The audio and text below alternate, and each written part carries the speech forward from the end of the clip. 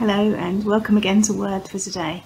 And I'm Charlotte, and we're carrying on reading from Galatians chapter 3, beginning today at verse 10.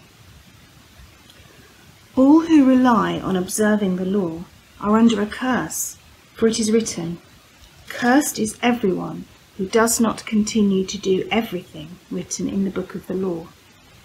Clearly no one is justified before God by the law, because the righteous will live by faith. The law is not based on faith. On the contrary, the man who does these things will live by them.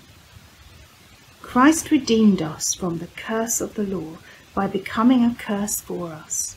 For it is written, "Cursed is everyone who is hung on a tree."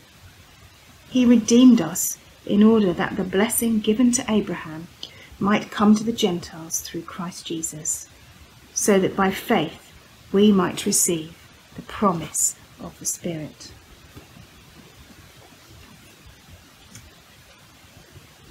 And as we pray, let's remember, there is nothing we can do to make God love us less, and there is nothing we can do to make God love us more. There is nothing we can do to make God love us less, and there's nothing we can do to make God love us more. We can come to him just as we are. And another old hymn as a prayer today.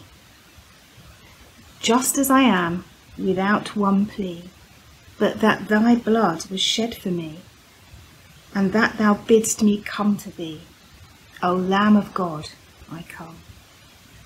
Just as I am, though tossed about with many a conflict, many a doubt, fightings and fears within, without, O Lamb of God, I come.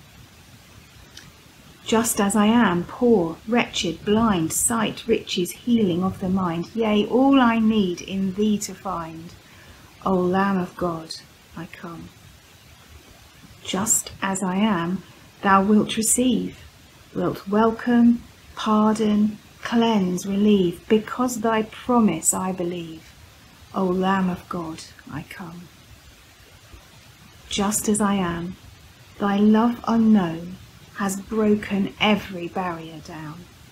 Now to be thine, yea, thine alone, O Lamb of God, I come.